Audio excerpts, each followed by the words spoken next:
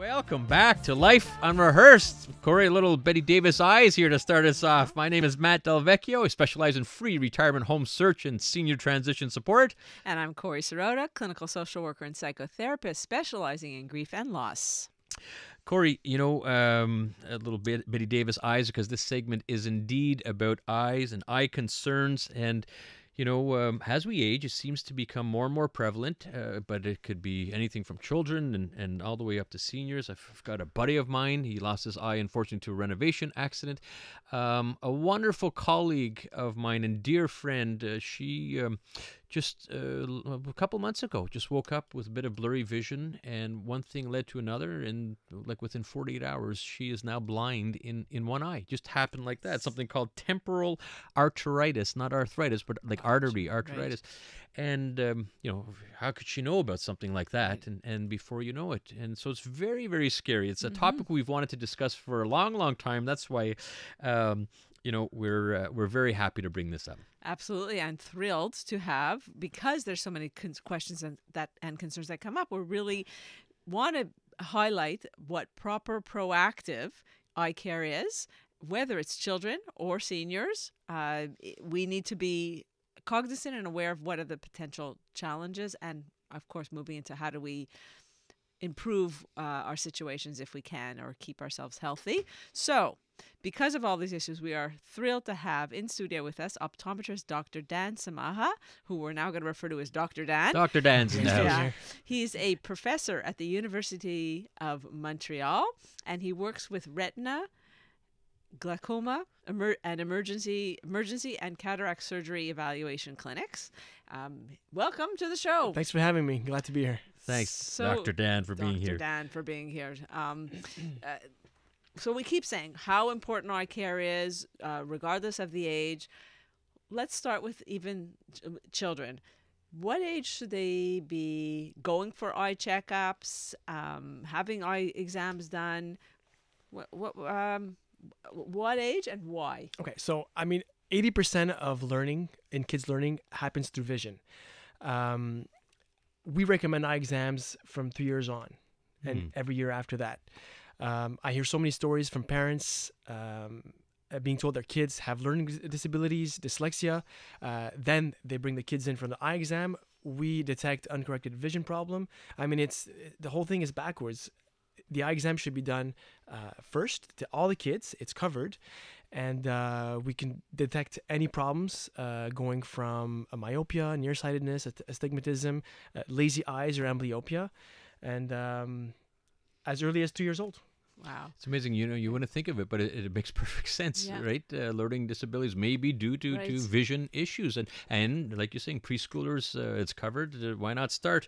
Dr. Dan, we're gonna bring you to the other end of the spectrum now. And why is it important for those 65 and over for the same issues to get your eyes checked out regularly? Even before that, the risk of developing an eye disease after the age of 50 significantly increases. For example, glaucoma. There's about 100,000 people in Quebec living with glaucoma, and half of them don't even know about it because there's no symptoms to it until the damage is severe. Same thing with macular degeneration. Both diseases and many others can be detected during an eye exam, and sometimes optometrists can even prescribe treatments for them. So what you're saying, though, this is symptomless until you get the eye exam. It's not something's itchy or hurting. Nope, exactly. You lose your vision slowly, and you're not even aware of it. So what you're saying is, once you hit 50, that's the red flag age. Get going. Get some eye exams done. Let's talk. You're talking eye exams. How often should someone get an eye exam done? So, for kids, 3 years old, first exam before going into preschool, elementary, and then yearly after that, and then regularly depending on what kind of eye problems you get, and we definitely recommend them yearly again at the age of 50 and onwards. That's Dr. Dan Samaha, optometrist, talking to us about proper eye care.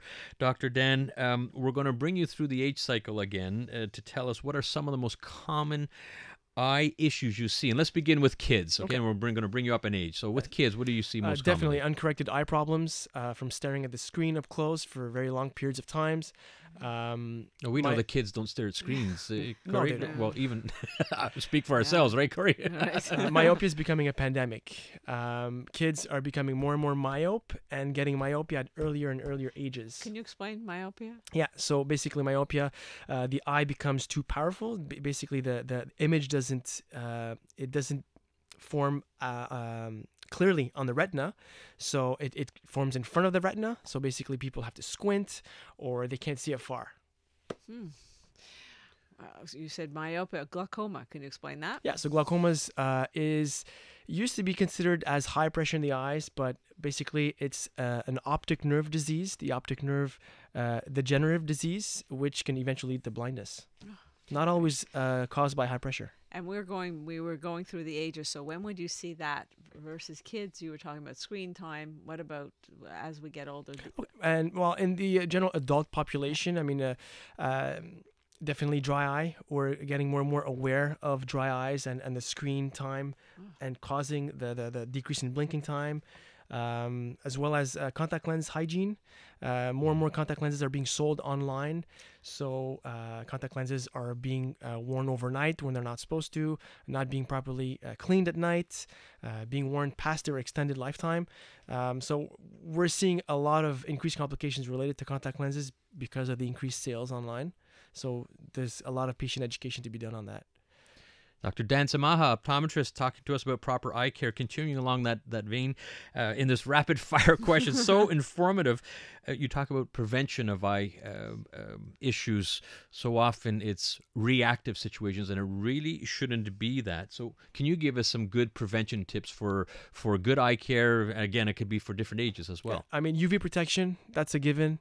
From dry eyes to macular degeneration, UVs can affect virtually all parts of the eye. And it's so easy to do. I mean, just wear a cap, sunglasses, Okay.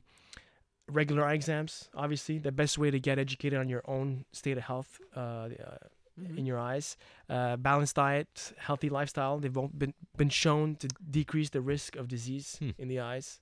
Wow. So I wouldn't have very known easy stuff that. to do. So let's go back to this UV rays, because there's some nice sunglasses out there. But are they all the same? What you should be looking for is the little sticker or little information coming with the sunglasses that says UV 400. If you see that information somewhere in your package or on the frame, then you know you're getting protected for what you need to be protected for. After that, it's the style and the durability, obviously, of the frames, but that's up to you, really. Dr. Dan, just again, other things you talked about. I was surprised you said nutrition, but it's what you're saying is very factual. And let's bring it to everyone's got mobile phones, and you have the brightness factor. Could that make a difference? Should you be lowering the brightness of mobile phones, or means nothing? I mean, there's a lot of controversies about blue light, as they call it, for ocular health.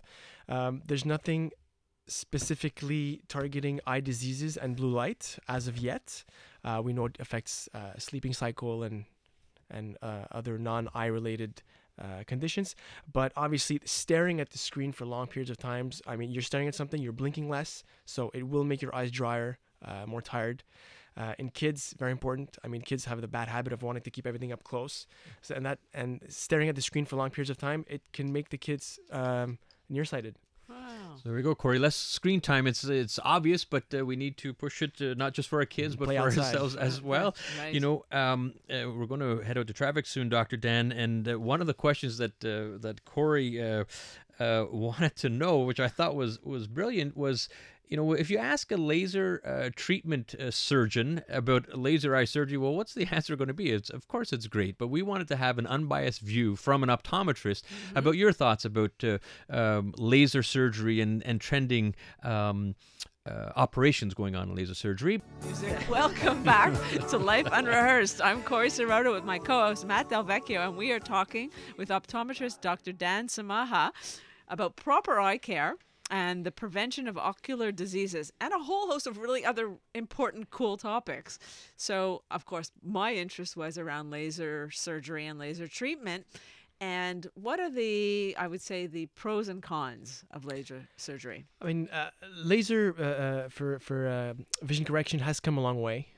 Basically, people have to, the patient, the prospective patient has to be properly evaluated to make sure, first of all, he's a good candidate, and depending on what kind of laser surgery he wants to go through. But given the right circumstances, the right patient, LASIK surgery can really significantly increase the quality of life, obviously. For example, in athletes who can't wear contact lenses during sports, or people who work in very dusty environments who can't wear contact lenses. I mean, but you basically have to be evaluated and made sure that you have a good surface condition. So what about this new fangled, and I don't know, and I won't hold you to it, but the idea of, I always understood it as something for people that needed distance, but now they're saying even for those that have reading glasses. True or false? True. I mean, it's been the treatment for presbyopia or age-related difficulty to read has been. Corey, that's you and me, by the way. Okay, that's I know. he's polite, Doctor. It's been around for Yeah. a few years now, and it does show promise. I mean, it has its limitations. I mean, but it can give you freedom of glasses for several years. Really? Yeah. And that's coming along ways, from what I understand, and talking to a few people. We're at that age where, okay, the vision, but if you get the vision for long distances, then you're stuck with reading glasses. But I've been told now laser for reading glasses. So quite interesting. Now, Dr. Dan, you are obviously an advocate of getting your eyes checked regularly. A lot of these diseases are symptomless. We learned a lot here, Corey. So I'm questioning why, and we could be just as guilty with our own kids, why aren't we doing it more, especially when Medicare is covering at certain ages? Can you explain what Medicare covers in terms of cost? So Medicare covers yearly exams for everybody under the age of 18 and everybody 65 and wiser. Okay? So it's a shame because in Quebec, less than 20% of kids actually have their first eye exams before going into school. Mm-hmm. And seniors, less than half of all seniors in Quebec get their eyes checked every year. It's covered. And we're paying for it with our taxes, so we should take care of it. Corey, you know, that's my business is seniors, and a lot of slips and falls, unfortunately, are due to vision issues. You know, not seeing something in front of them and tripping, and a lot of these things can be avoided with as an annual checkup is covered by Medicare, 65 and over. Yes, is that right? Annually, calendar year. No excuses. Silly question, but is it hard to find an optometrist? Not at all. I mean, you can go on the association website, the Quebec Association of Optometrists, plug in your postal code, and they'll give you a list of surrounding clinics in your neighborhood. There you go. There you go. And there you have it. No excuses. For sure not. So let's talk about progressive glasses, because I got my first pair of progressive glasses. I've been wearing reading glasses for quite some time, but probably 2 years ago now. And everyone told me, oh, be careful when you get your progressives. You're going to be nauseous. It takes a long time to get used to them.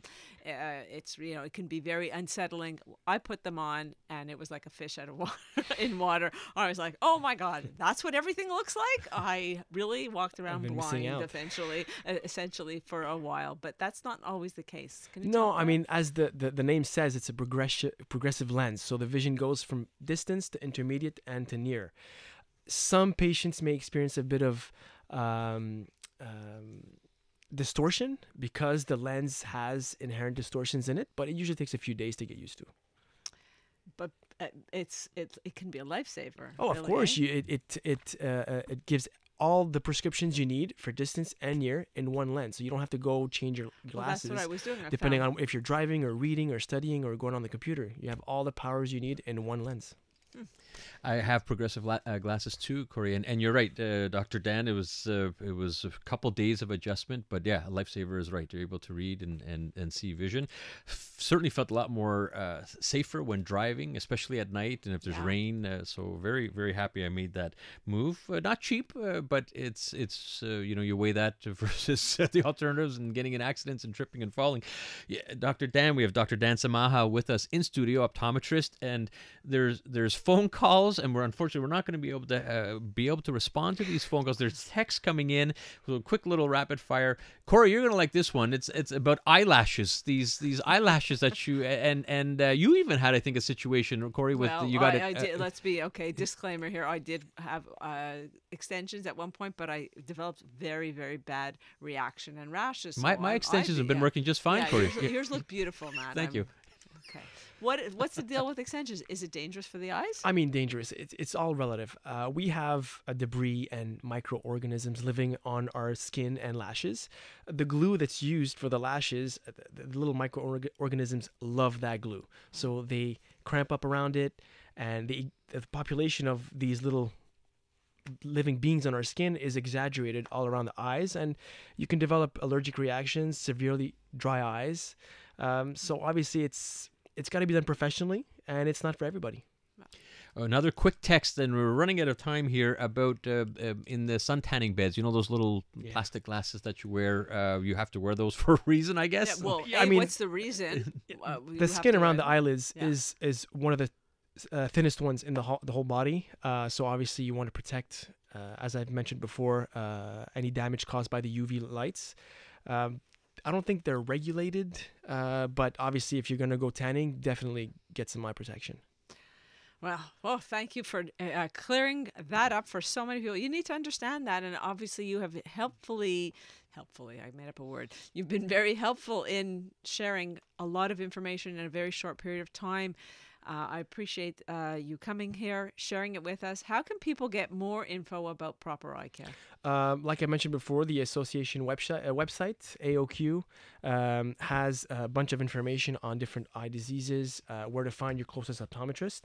And I also work and teach at the University Clinic, so they can look up the Montreal University Vision Clinic website. For So University of Montreal Vision Clinic is what to look up. Exactly. And there's tons of information, helpful hints, advice. Exactly. And get to see your good-looking face there as well, I guess. I might add, Corey, a heck of a hockey player too. Oh, there you go, and there you have it. So thank you so much again. Next week on Life Unrehearsed, we're talking bullying, how to identify it, and what you can do about it. And we're going to be speaking to a mom whose 17-year-old son was shot dead by police this past summer. You might have seen it all over the news. This happened in Knowlton last summer. And she will be in studio with us, and she, believe it or not, still cannot get answers. So that will be next Sunday, and you can hear us every Sunday at 4 o'clock listening to Life Unrehearsed.